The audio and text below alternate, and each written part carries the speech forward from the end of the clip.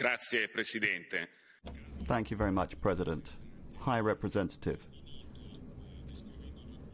You talked about the relationship between Turkey and the European Union and said that there were negative trends. Well, maybe you could speak with less naive language. What's happening between Turkey and the European Union is not a negative trend.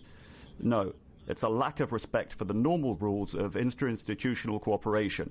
What has happened is not the consequence of a request for accession. No, it's a question of applying a neo-Ottoman strategy that we've seen applied in Cyprus, and Greece, but also in Egypt, Tunisia, Algeria and Libya.